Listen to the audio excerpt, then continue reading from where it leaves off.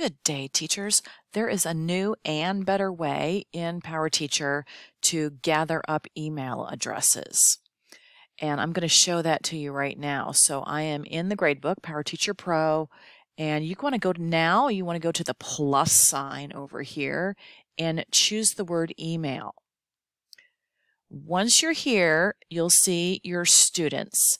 You can select particular classes or groups from the drop-down list.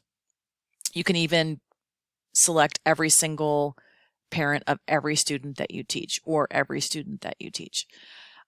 So you want to go to the student side, and if you want to email your students, put a check there, copy the emails, and now you're ready to do something like, for example, invite every single student to join that Google Classroom without having to look up anyone's email address. In this case now, you have all of the parent contacts that are available, and these are the most up-to-date email addresses that we have for the families of our students.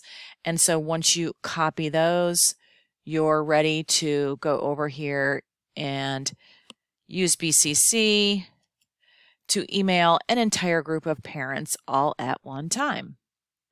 And that's the new way to email out of PowerTeacher.